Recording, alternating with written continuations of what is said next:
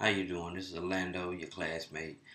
I chose my particular research paper to do it on the representation, well, the misrepresentation of African Americans when it pertains to the mainstream media, based on the fact that the media has so much power today.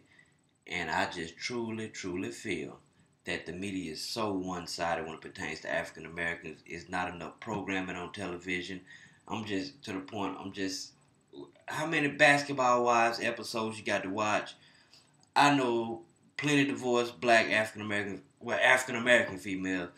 They ain't with all that drama. It's not enough family oriented programming to dealing with the African American culture and just all this junk on TV.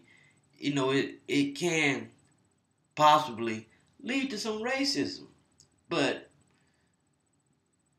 as we go through this journey with the research paper, I done found a lot of interesting stuff, some facts. They kind of scary, so just stay tuned, and I'll get you guys some more information.